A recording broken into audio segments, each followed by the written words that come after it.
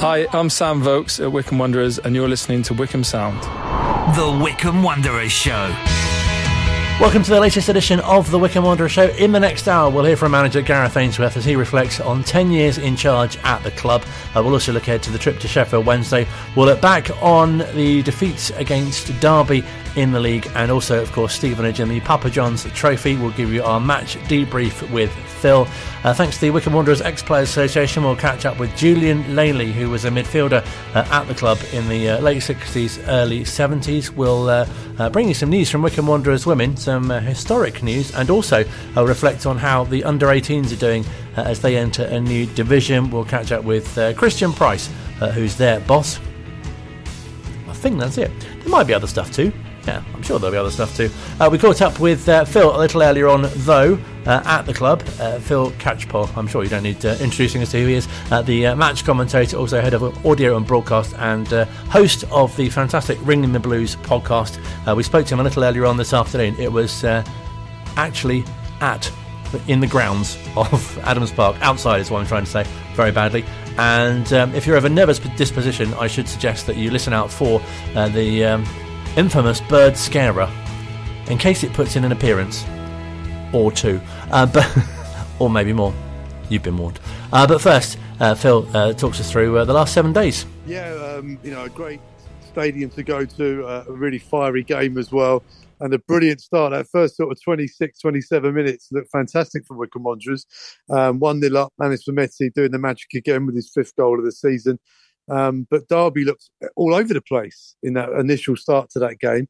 And then all of a sudden they had a shot on target, I think on 26 minutes, and it clicked them into gear. And Wycombe really had to defend quite a lot in the last 20 minutes or so of that first half, and defended really, really well. But then the second half really just continued in the same pattern, and Derby were really kind of clicking up front. Their fans were saying, there we go. The bird scare again. The Derby fans, twice. And the Derby fans are saying, third time's a charm. The Derby fans are saying it's the, wow, 4 times. The Derby fans are saying, finally, that's the first time they've managed to do that this season. And I think Wycombe were a bit unlucky in that respect. Although they put the low block in, but with Derby, with Conor Hourihane on the pitch, he's got a fantastic record of scoring goals from outside the penalty area. And it was one of those long-range shots that brought them level. And when you look back on the replay of the second goal, it was an unlucky deflection, although Wycombe were incredibly deep. The ball ricocheted off Taffer's on his hip and fell to Hourihane once more in the box. He made no mistake. So, yeah, Wycombe were hanging on. Max Strick made some great saves in there as well. But I guess over the 90 minutes and the pattern of play, you can't begrudge Derby the win. On another day, maybe we can come away with a point. And it's going to be another tough trip to Sheffield Wednesday on Saturday. But, I mean, then after the Derby game, obviously the Stevenage Papa John's game and a 3-0 defeat on what was a pretty miserable evening in terms of covering the game because, the young players out there with a few senior players dotted around as well. It was a disjointed performance. Wycombe was second best pretty much all over the pitch. And Stevenage, I think, would deserve the win. And we spoke about the excitement before the game, saying, wouldn't it be great if these young players could make a claim for the first team on Saturday? And unfortunately, Gareth Ainsworth didn't have many decisions to make after the Papa John's game in midweek. And here's what he had to say after the game. Not like us, we got out physical today. We didn't win enough headers. A mixture of a couple of the first team boys who've been in and around it, and Volksy started, and Darryl has played a lot, JJ in there. Mixed with some of the development boys, and I thought that there was lessons learned tonight that don't be down, don't be gutted that we lost. I want it to hurt, and I want to know why it hurt, because we didn't win enough headers, we didn't win in our tackles. They stepped on us and ran harder than us. It looked like they were quicker at times and more physical, and I think to have careers in the game, you've got to learn this, you've got to learn it quick, and that's what these games are about. Great for these development boys, to come and see that, because these are League 2 players. A lot of them have been in League 1, a couple in the Championship, and they know what it's about to have a career in the game. You can earn good money in football and have good careers in the game, but you've got to do the basics. Winning headers is so important, out physical. At this level, you can't not win your headers. You can't not be strong enough and not track your runners and things like that. And I think we learned a few lessons tonight, which is really important. Gutted we lost because I want to win every game, but with all the development squad coming through now, some lessons were learned, and I think that we'll be positive in the long run for that. Sully Kaikai getting his first start, and we're trying to get Sully up to speed as quick as we can. Sam Vokes getting more minutes, big positive, and JJ obviously is brilliant to see him playing the way he did. But I thought it was positive. Ali made a good impact when he came on, but positives were few and far between tonight, and I think we've got to look at that one and think, right, what does it take to be a footballer? What do I need to do to have a career? And I think we'll be watching that to show the boys exactly what it takes. Defensively, was it the individual errors that cost, or the fact that it's a team that don't have the luxury of playing with each other too often at all? And maybe did that contribute as well? Or? Listen, you can point at individual things. You could put the goal on and pick all the bones out of the goal, but it felt like they were more powerful than us tonight, at times, and that's not good. That's not right, and I think you've got to make sure you're up to speed to play in the Football League if that's what you want to do. And I think one or two would probably have their eyes open tonight and thinking, right, I know what I need to do now, and that's it's physical, it's committed, and these League Two teams they're going to put it on you and step on you. We know that. So fair play to Stevenage. They've had a real good go at us. They're a strong side. I think they'll be up and there around it at the end of the season, and I think that showed why tonight. They deserve the win. Peterborough, as we're speaking, are beating Tottenham Hotspur under 21s. So it does mean that the final group game is essentially a knockout one. Win it, and Wycombe can go through. I want to win it. I want to go through. I know Rob and Pete and Missy will want to go through as well. They want us to win all the games. There's money on this. There's more competitive games week in, week out if you do it right. And I think that we've got to make sure that we're focused on that when it comes round. But my only focus now is the next 4 or 5 games, which are big games in this league. And I think you look at the fixtures coming up. We've got to be on it. We've got to be really on it. We've got to be performing at our best away at Sheffield Wednesday on Saturday, and then we've got to make sure that the upcoming games we're solid. We can hurt teams. We want a good platform at least, so when all my injured players do come back and suspended players, we can make an impact in this league. That's what we want to do. There's big rewards if you can get in that championship, and that's why teams are spending so much money to get there. We can't match that top money in the top level, but the unbuyables that we match sometimes are really important, and everyone knows what I'm talking about there. We've got to make sure that the things you can't buy we bring to the table week in, week out, and we'll perform in this league this season. Really great to hear from him, saying obviously that he hopes the players learn from it and take something from that experience, and him saying that he hopes that it hurts. And I guess to fans as well, it might come across that that they didn't seem to want to get anything from the game. I think it's really difficult. I mean, these players are development players for a reason. They're here to develop and learn. And let's not forget this development squad has produced Anis Fermetti and Chris Farino. And Chris, at stages in League One last season and at times this season, has looked a great defender, and will be a great defender who's going to have a glittering career without a doubt. So it's all part of the learning curve. I remember Chris playing in the Papa John's last season in a 5-0 defeat at home to Burton Albion, where Aaron Holloway scored a hat-trick. And these nights, these experiences are what makes the players.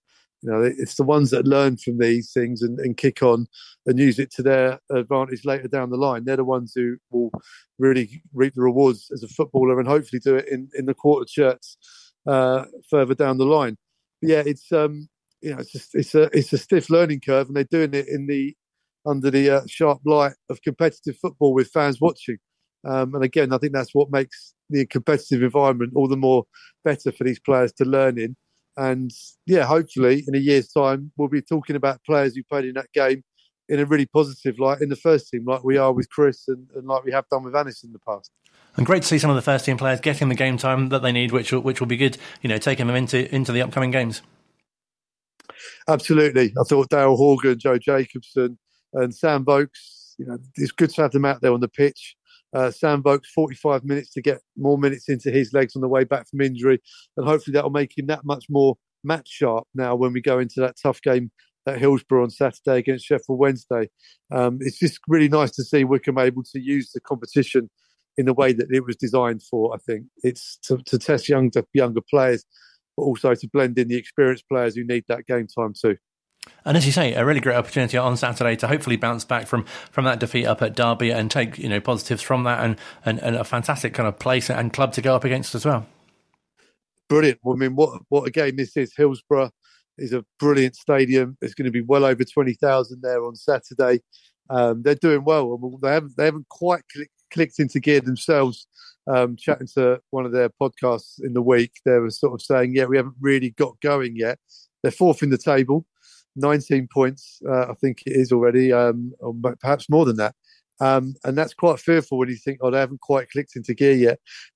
Michael Smith, the striker's been injured. He's scored 2 in 2 starts. He'll be a real danger. And let's not forget who's in goal, David Stockdale as well. And he's going to want to make sure Wycombe have got a shutout as well, because he's missed a clean sheet. He's already got 5 clean sheets up there already. And what a good signing he's doing for them. Michael Hekway at centre-back, Michael Smith we've just mentioned, Barry Bannon in the midfield. The spine of the team's really long. But here's a positive stat that I learnt this week. Every time they've conceded a goal, they haven't won a game this season. So if Wycombe can score, if Anis Vermetti, for example, can do a bit of magic and stick one past his old mate Stocko, then the stats look good for us. Well, hopefully that will come true. It's a very good stat. I like that. We can take that into the game, and also, of course, fantastic that I think fans don't they're always like half empty or half full, but I think things don't look too bad at the moment. Only 3 points off the playoffs currently. Well, this is it with this stage of the season. Normally, after 10 games, you kind of know where everyone's at in the table. It's an incredibly tight table. It's not like last season. It's not a split division yet. Things may happen. Clubs may have bad and good runs, and it may become divided later down the line. But this is a very open division, and I would say a bit like last season. There's probably around the 12-team mark who think that they've probably got a really good opportunity to get in the top 6 come the end of the season, and Wycombe will count themselves very much in that shake-up. And they need to get over these injury issues, get a consistent team out there, and hopefully. Put a good run of form together and get themselves in the shake-up, because they've still got the reputation of last year. Chatting to Sheffield Wednesday fans, they're a little fearful of the game on Saturday at Hillsborough because of what happened last year. A 2-2 draw at their place, a 1-0 win to Wycombe at Adams Park in April. So there is still the fear factor around Wycombe Wanderers, and hopefully if the form can pick up and teams can continue to fear Wycombe based on this season's results. And a really nice bit of history as well, being the 135th anniversary since the first game. Yeah, fantastic, isn't it? And what a story that's been. The vast majority of the history of the club has been in non-league and amateur football. And to think that we're now going to Sheffield Wednesday on a level footing at Hillsborough is just phenomenal. Those guys in the chair factory all that time ago who started the team, I think it was the old steam engine pub they did it in up near London Road all that time ago.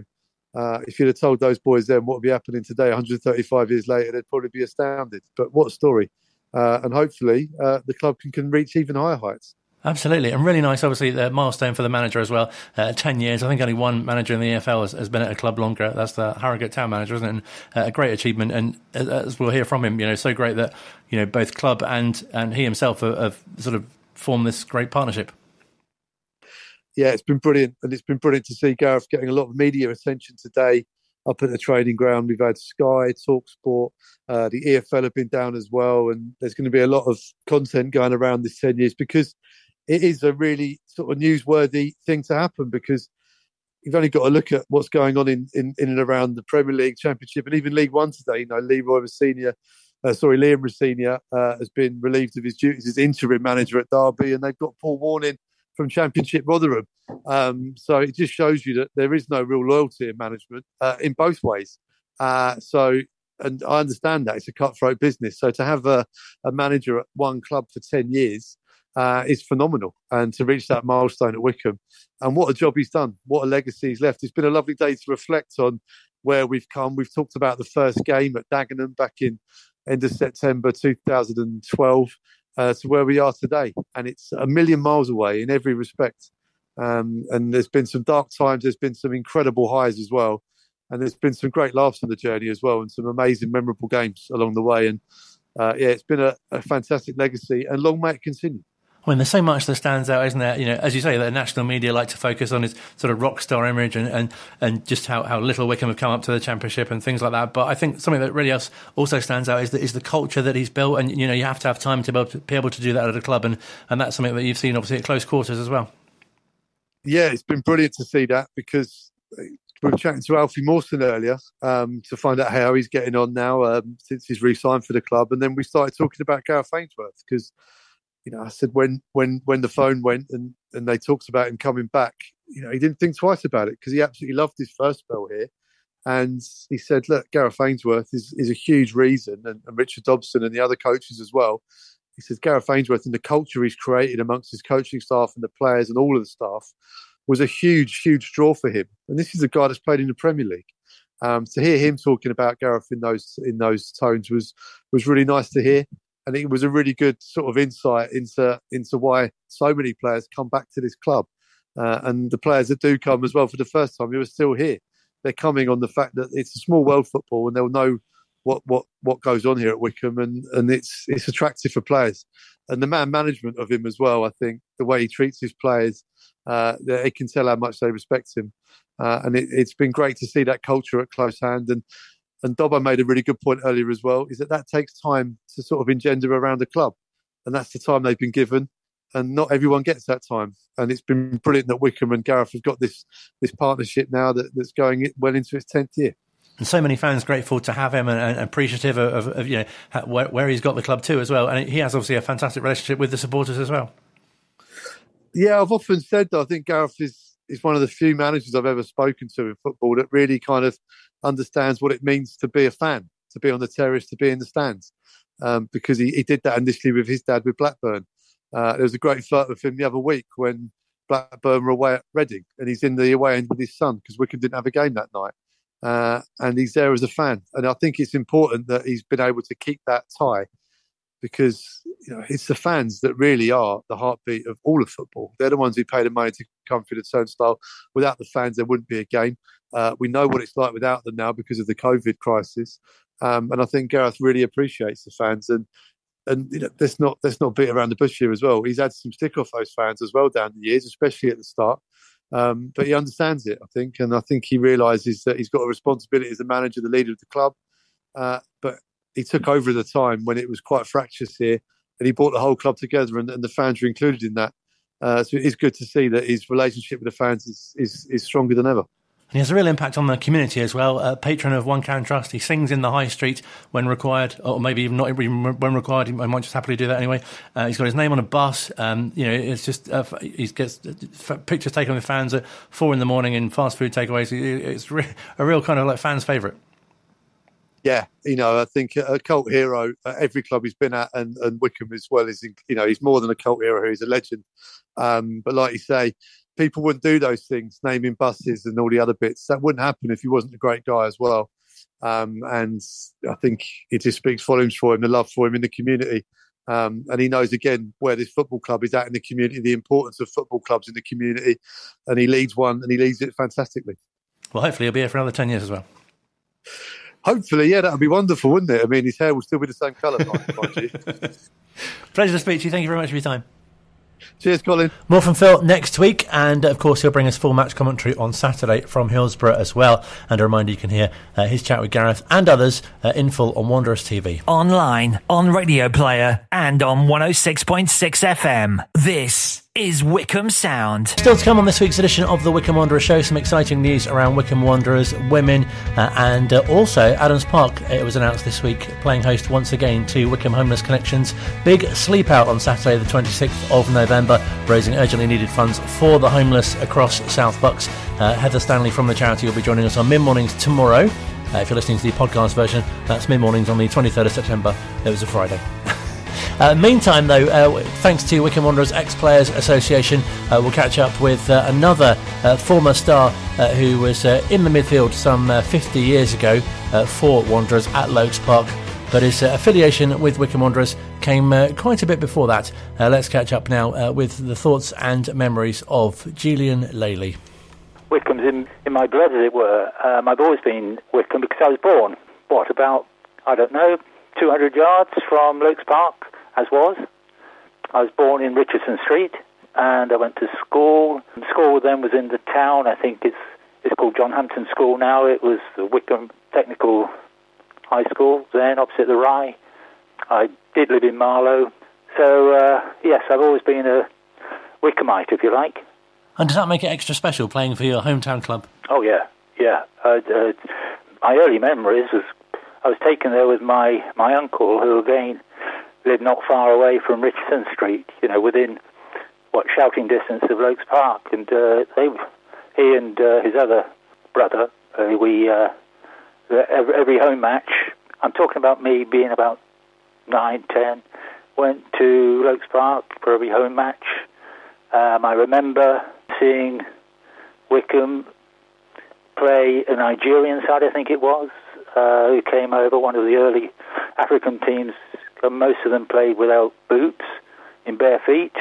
I remember going up to Highbury to watch Wycombe play Walthamstow Avenue in the FA Amateur Cup semi-final, the old Highbury.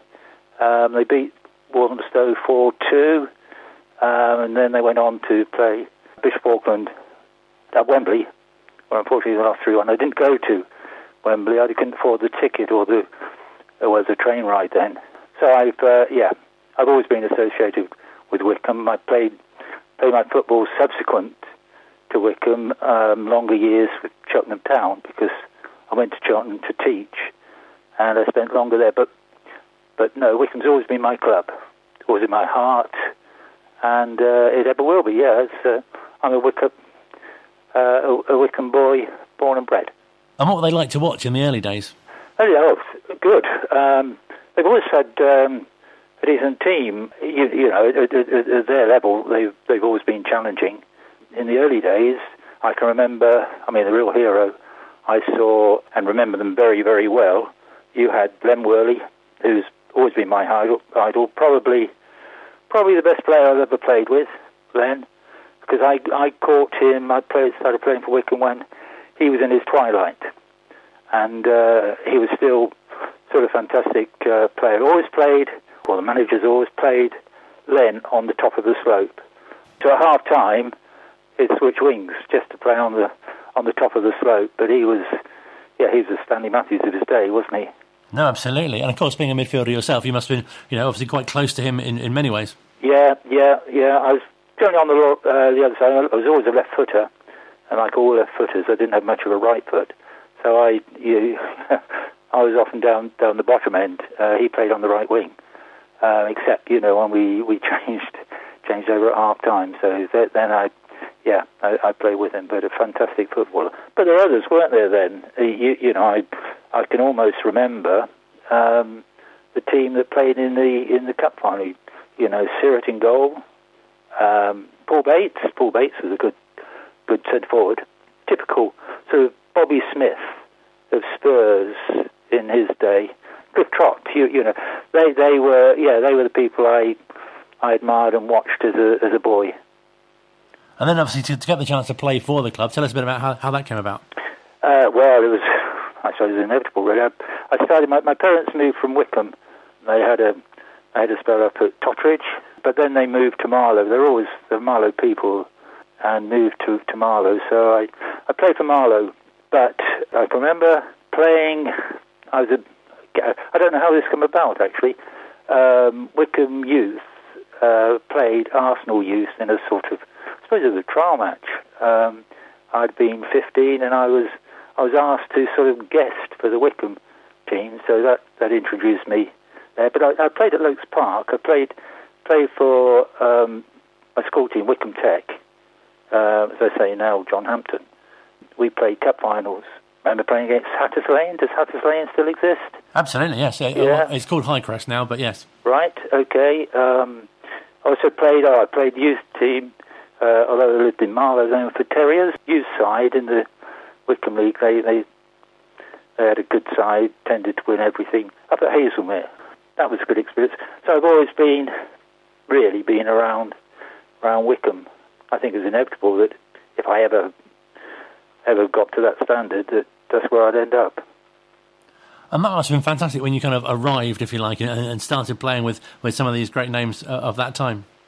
Yeah, and they did have a good team. When I started to start playing with them, they had a good team. Always had a good team, as I say. The Isthmian League, they were always challenging a bit. But I remember John Maskell, probably the best amateur goalkeeper I ever played with. John Maskell, I think he's still around, isn't he? Yes, absolutely. Oh, you had some brilliant players. And Tony Horsman, of course, the goal scorer extraordinary. He was the Jimmy Greaves of his day. Tony would just be there. He'd just float around the penalty area. He wouldn't work back much. He didn't need to. You knew if he had the ball at his feet anywhere within striking distance, it was a good chance he would end up in the back of the net. Great goal scorer. It must have been such an interesting period because, when you arrived at the club, there were, as you say, people like Len Worthy who were coming towards the end of their career, and then up-and-coming youngsters like Viv Busby and Vince Faulkner as well. That's right, yeah. They were both there. Paul Birdseye, yeah, the youngsters. But playing to be, Brian Lee was the manager. Well, I say, I'd just joined before Brian came. I remember playing for Wycombe. Brian Lee had been appointed. We didn't know at the time, but he was manager of Telford. And they came to play us in a pre-season friendly. Or was it to the back end of the season? I don't know, it was a friendly anyway. None of us knew that Brian had been appointed then, but we played there, and Brian then started in the new season. I remember Brian really is the only manager I had when I was there, and he gathered together a strong team. I mean, he had some amateur internationals there, but people like Ian Rundle as well, great fullback, Jeff Anthony, Keith Searle, John Delaney, great captain. Oh gosh, I have to go through. Larry Pritchard, Peter Sotheby. Yeah, you mentioned Peter Sotheby. We both played for Oxford University, and we both played in the Blues team when we were at Wycombe. And I remember Peter coming. And he was a player. He went on to Blackpool, didn't he, as a pro? And I think he ended up a long time as youth team coach at Spurs. We had a reunion, and the Oxford University Blues team. About 10 years ago or something. At that time, he was in charge of the Spurs youth team, I think. So he made a good career in football. Very, very good player. Very mobile. Him and John Delaney, he was the heart of the defence. Tall, strong, no nonsense centre half. And then he had Peter sort of sweeping round behind him, good on the ball, mobile. They made a very good combination in the centre of the defence. Yeah, we had a good team. But I think Wycombe, they've always, in the amateur world, certainly they always more than held their own. I remember, disappointment, I suppose. I had only 3 years, and it seems, I played for them all my life. But those 3 years were great years for me. I can remember probably the biggest disappointment of all was when we had a crowd of nearly 10,000 for the quarter-final of the FA Amateur Cup. We were favourites because we were playing at home. We had some amateur international players. We were playing at St Albans City, and we'd beaten them, in the league. We were higher than they in the league, and but come the day, great crowd.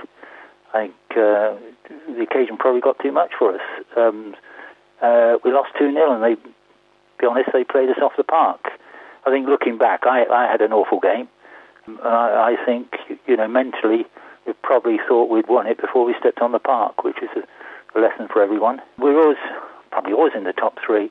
We were, I can remember my last season, we were about 10 points ahead of Enfield, but Enfield had 6 games to go. They had a backlog for some reason. I can't remember. Perhaps they had a good cup run or whatever. And we were way ahead in the league, but they won all their remaining matches and dipped us probably by 1 point, I think.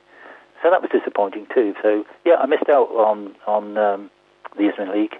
So what would you say were some of your highlights during your time at the club? I enjoyed every moment of every game there. I suppose I can't remember us losing at Lokes Park over my 3 years. We might have done.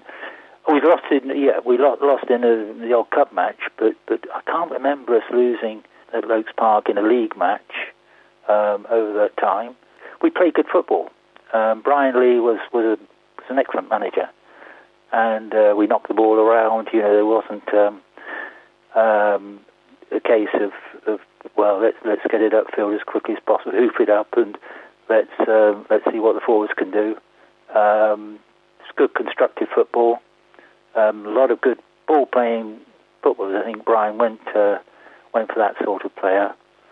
So I hope you'd have to ask others. But I think we played attractive football.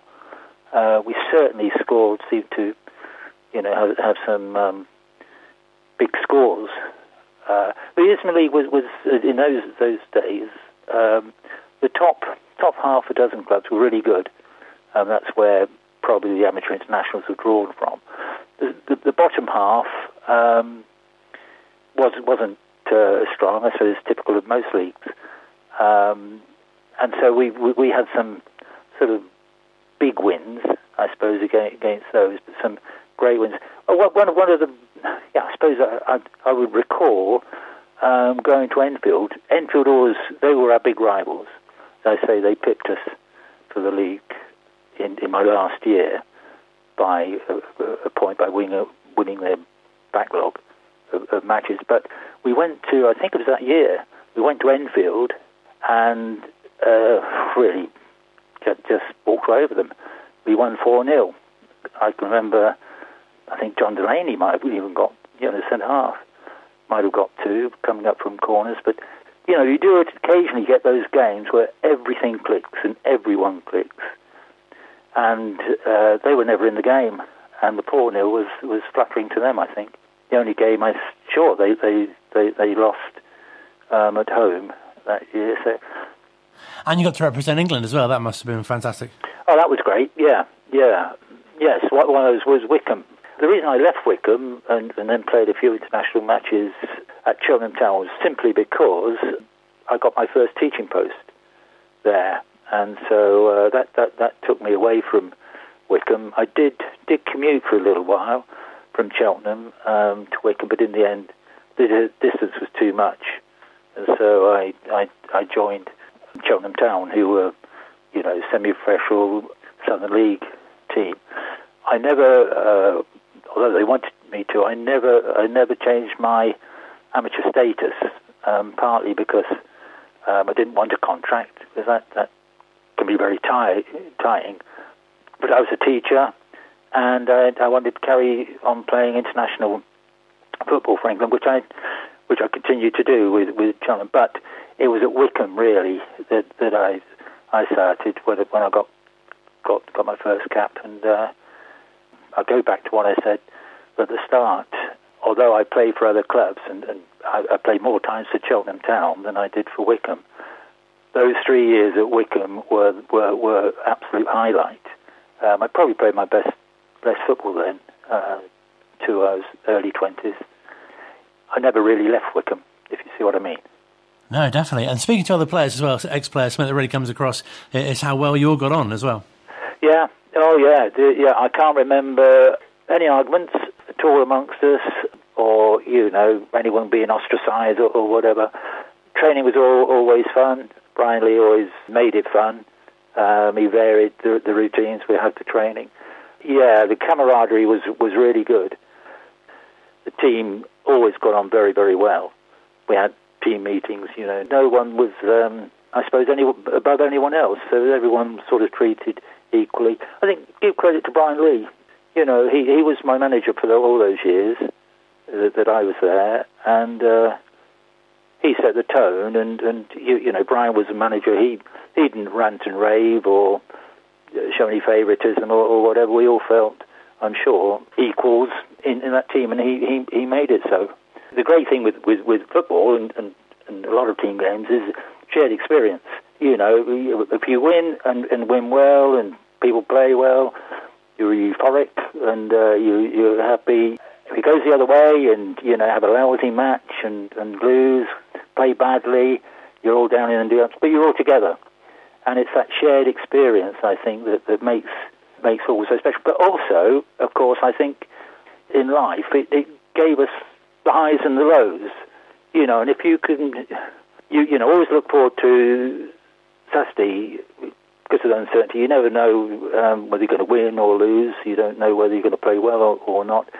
But when you do, and others, there's nothing like football when you all play well together, and it's a good match, and you share that joy on the coach going back home if it's an away match, or in the changing room afterwards.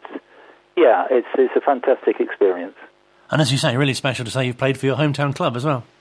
Oh yeah. That's it's the one that I always made. I always look at Wycombe's results first before I look at anyone else's. I still follow football, but obviously from the armchair. I haven't seen them. I mean, that may seem odd, because they do come up here. I live about 4 or 5 miles from Wycombe. I live in Lancaster, and I'm still involved with sport, and my sport also sort of coincides. I do a lot of trail running and orienteering. I really took up when football, got beyond me. Then I started orienteering as sort of. Not many people know about orienteering, but it's running with a map, compass, and so on. And I represented England. I've represented England orienteering. The thing with football is, but when you can't play at the level you used to play at, then you do other things. And with orienteering, the competition is against your peers, because you do a course basically with people within your age range. And so I've kept on doing that, and trail running as well. I do, being near the lakes here, which I am. I'm often in the lakes running there, and that means I don't go and see live football matches. The weekends is when the races are on, so I don't do much watching live. I watch a lot of football on TV. That's it. Former Wycombe Wanderers midfielder Julian Lailey speaking to us here at Wycombe Sound. Online, on Radio Player, and on 106.6 FM. This is Wycombe Sound. Still to come on this week's edition of the Wycombe Wanderers Show, we'll hear from manager Gareth Ainsworth reflecting on his 10 years in charge at the club. First day, very exciting news for Wycombe Wanderers Women. It's been announced this afternoon they'll be playing their first ever competitive fixture at Adams Park when they take on Sport London E Benfica ladies in the second qualifying round of the Vitality Women's FA Cup. And that tie is being played at 2 o'clock on Sunday the 2nd of October. We'll be building up to that, of course, here on the Wycombe Wanderers Show. We'll be finding out a little more about that fixture as well as we get a bit closer to kick-off as well. But first, the under-18s have a new league to get involved with this season, and Christian Price is their manager. We've obviously entered into the JPL league. It's a really challenging league. There's different kind of perception or expectation on the girls this year. So we're all about kind of hanging in the fight and competing, but perhaps maybe not necessarily winning our matches, but obviously be assured we'll be going out there and giving it our best shot and looking to kind of take all 3 points on match day. But the competition is much greater. Lots of challenges there. But yeah, it's really exciting. So Ipswich Town this weekend. So in the Cup. So we're really looking forward to it. Can't wait. I was going to say, how much of a step up will it be for the players? It's a massive step. Carl, head coach Carl, kind of warned us as such. But the girls have been kind of playing at community club level for a long time and competing and doing really well, and it was just absolutely necessary for us to embark on this next journey really, and it was right for those girls as well. Maybe they haven't had the opportunities at academies and what have you, but it's right up there. So it's a challenge for both the players and the coaching staff really. But yeah, we played last week, had a 2-2 draw there, a game that we were winning. Last kick of the game they got a penalty, which was really galling, but the girls did really, really well. So from a coaching perspective, it was probably the most improved performance I've ever witnessed from our bunch of girls, and probably the best team performance I've ever kind of witnessed as a coach myself over the 8 years that I've been with the majority of these players. So yeah, we're making some really, really good strides at the moment, and it's going really well. But yeah, definitely a step up. But it's something that we're taking on board and relishing. So yeah, looking forward to more to come. Must be so pleasing for you as well. Had such a successful season last season as well, and just watching the side develop. Yeah, again, we had lots of successful seasons over the years, and I'll be honest with you, you play the matches sometimes, and you kind of do very well, and you compete right throughout the whole season. And come the end of the season, it becomes almost like a relief rather than elation, where it's the expectation is the girls to go out and win, and they've been doing that week in, week out. And so this is another level now, and I'm sure one that we can fully compete in. So yeah, really, really exciting. But yeah, it's great being a part of these girls and being involved so heavily with their development and watching them develop over the years as kind of as players, but as also as people, as individuals, and the spirit that we're showing this season is great. We've probably half the squad that we have has come to us as new this year. And there's a nice sense of excitement now where the girls are getting to know each other, and that's what this is all about. It's all about those bonds and those girls kind of taking those bonds forward into match day, and and putting together and putting on a fantastic team performance. And that was a reflection of what happened last weekend, and we're looking to kind of build on that week on week. So it's amazing. And it must be such a motivator as well for the girls to have as a reward the opportunity to progress to the first team.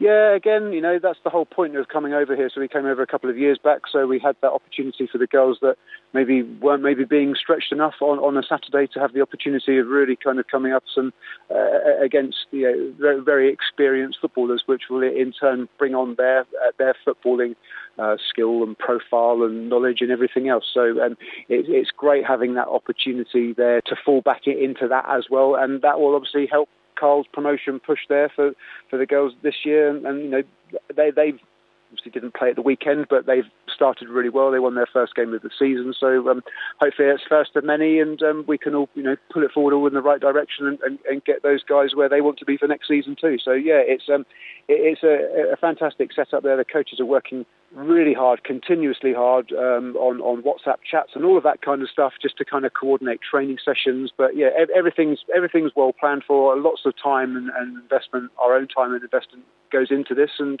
it's hugely rewarding. So yeah, great to be part of. And it feels like a really exciting time at the club as well, as we've mentioned with the first team and Carl coming in, and the changes that he's brought in, obviously the reserve team and the under-18s as well, a really sort of successful unit, if you like. Yeah, and again, that's what it's all about, right? So it's all about us kind of working together as a collective and putting squads out that is a benefit to all of the sides. And it isn't just about Carl's side; it's Jamie's team in the reserves as well. And it's just really important that we kind of have that set up right. And as coaches, we have to lead by example, and we have to make sure that process and that foundation is in place. And if we can get that right, then we're halfway there, really. But we're under no illusions. We've still got lots of work to do. We've still got to kind of pull all three squads, which are pretty much a new bunch of girls, together.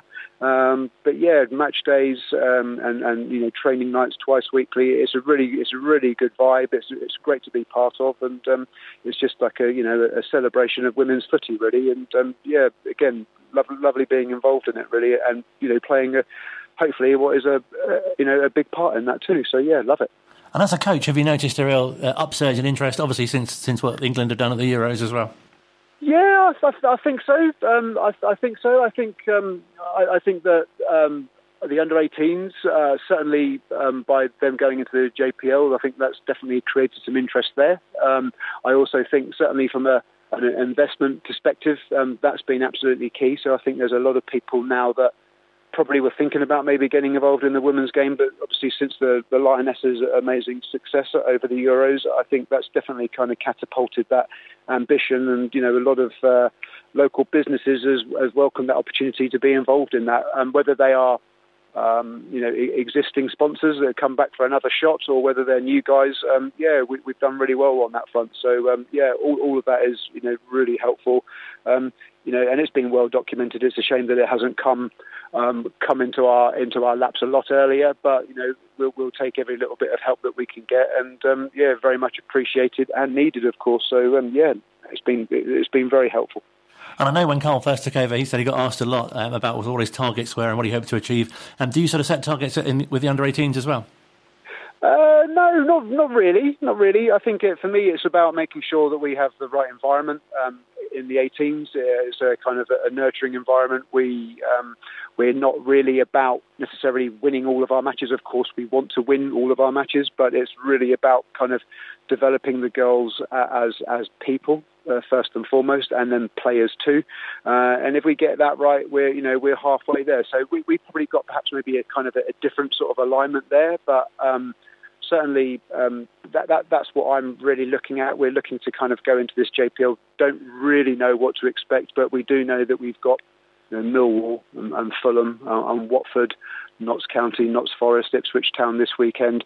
So big brands that are coming to us, and it's just really amazing to be part of that. And certainly from my perspective, the days of going down the road to take on, Maidenhead and Twyford and Wargrave and what have you, to now kind of these fixtures that we're facing, it's the right move. It's right for these girls. These girls are ready for these challenges now, and we go to hit out on those every single Saturday and really look to compete and take it to those teams and hopefully pick up as many points along the way as we can. But really, it's about developing them as people, and so they can go back into society and be the best people they can be. And as coaches, that's our job too. So it's very very rewarding when you see that, and you see some of the girls that have challenges and they battle through those and they come out the other side. And that's what it's about. And if we have a bit of football success along the way, then that's even better. And I imagine a really nice part of the role as well is sort of spotting potential and developing the players and thinking, they could go on to a higher level. Yeah, and again, that's a good opportunity here. So going into the Junior Premier League, we have the opportunity where matches are recorded. We obviously are going to big franchises there. The Junior Premier League is linked to scholarships and what have you for stuff in the States. So it just goes hand in hand, and it isn't for all the players. It's there for some of the girls that are really keen on that, and we have quite a few that are. It's great giving the girls the opportunity that if they want to go and kick on into a bigger spotlight being in this country or abroad, then this gives them that platform to go and do that as well. And we of course wouldn't stand in anyone's way that wanted to do that, but hopefully we can keep the girls together, hopefully we can fly the flag, and hopefully we can do the business and take them all the way. And in a few months' time we'll see how we go, and we can reflect back on hopefully what has been a hugely successful but ultimately a positive experience. Let's switch our attention back to the men and find out what's kept Gareth Ainsworth at the club for 10 years. Listen, there's obviously a proud moment for me, but the win on Saturday is very important, and I want to make sure that everyone's focused on that as well.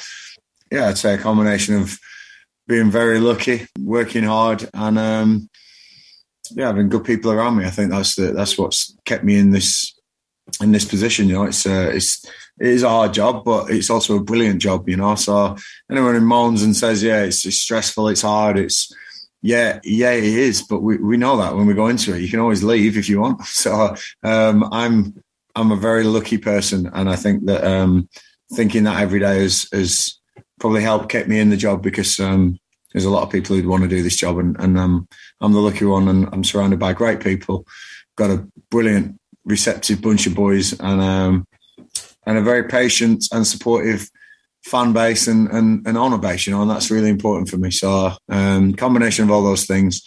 Definitely a little bit of luck at the start though, because I was no way ready, and we had a few nasty surprises in store in them first couple of years. I'm sure you don't get much chance to reflect, but perhaps for the purposes of this you could. Just a bit about sort of what you've been through in terms of guiding the club so close to going out of business, to taking it to the Championship, to the Cougs taking over, to having your name on a bus, all sorts of things that have happened in those 10 years. Yeah, I'm not sure guiding the club to almost going out of business is a nice statement. No, sure, but I mean, so taking it through that and out the other side. It was. I was trying to guide it the other way, believe me. But lessons learned, and probably the best thing that happened to me, that season as a manager. And I always go back to that Torquay day and say, your eureka moment. That was mine. That was the moment where I thought, right, Gareth, you can either stay here and pretend, or you can sort this out. And that was a big moment for me. And then as you say, there's been all sorts. There's no highlights because they're all highlights. Every day I come in as a highlight when I see the boys ready to train and ready to go. But the championship promotion was something very special. And it's been absolutely littered. I think there's been 1, maybe 2 seasons where in 10 where there's been nothing to play for at the end. I think one was the first season. And we had one in the middle somewhere where we finished 13th and Oxford got promoted at their home ground when we played them in the last game of the season. Apart from that, I think there's been something on every game at the end, and it's been absolute crackers, and a real roller coaster. And that's why we love the game, and that's why everyone comes to watch the game, and that's why we're so proud of our 92 pyramid, because teams like Wycombe Wanderers can make a difference, and we certainly have over the years. And it's a great thing for both parties, both yourself and the club, that they've kind of stuck with you, if you like, and you've wanted to stay as well. Yeah, both ways. In the early days, I don't think anyone wanted me, but the club stuck by me. And then, in the latter years, there's been rumours, there's been support from the board about, if opportunities come available. But nothing has been perfect for me to leave Wycombe Wanderers. I'm really, really happy here, and it's sometimes looking at what you've got rather than what you could have. I think not just in football, in life in general is very important, and I think I'll stick with that way of looking at things. And great that you recently signed a new contract, sort of showing that there's so much more to do at the club as well. There's so much more to do here. There's every club more to do at some than others, and this club has definitely got potential to get even bigger, get even greater, and have even more fantastic history. The championship taste was fantastic. The new owners and the plans they've got going forward are just brilliant. And like I say, we've got this fan base that they could have gone elsewhere. They could have gone to Arsenal or QPR or Chelsea or anywhere they could have gone, because we're very local to London. So the fans that come to Wycombe, I really, really respect, because they've really supported their non-league club through the years, and then their league club, and they're very proud of them. And there's generations coming down. It's brilliant to see a new crop of youngsters coming through. But back in the days of the 60s and 70s and 80s, which is where the support comes from, and beyond that, they could have gone to the Premier League, but they stuck with their local side, which I think is so big, and that's why I'm still sticking with Blackburn Rovers. That's my local boys, and they'll never lose my support. And I think it's really important that supporting your local clubs keeps them going. The razzmatazz of the Premier League's brilliant, but just think about your team making it there one day, and that's what I think keeps everything alive. And great the relationship that you've had with the fans, and I'm sure you sort of feel the backing as well. And great, as you've said before, to see more and more people with Wycombe shirts around the town as well, especially youngsters. Yeah, it's been brilliant. 10 years ago, I think one of the big changes is that I walk around the town and nobody had blinked an eyelid. Now you walk around town and there is a buzz, and there's people stopping you talking about the football and Wycombe fans and Wycombe shirts in the town, and that's a real proud moment for me, because if anything, if it's affected just one person, it's been worth it. But I know it's affected a lot more than that. And Saturday will be you talked about the history, 135th anniversary of the first game of the club as well. That must feel special for yourself and also the players to be playing a part in that history too. Yeah, absolutely. And what a place to go to play that game.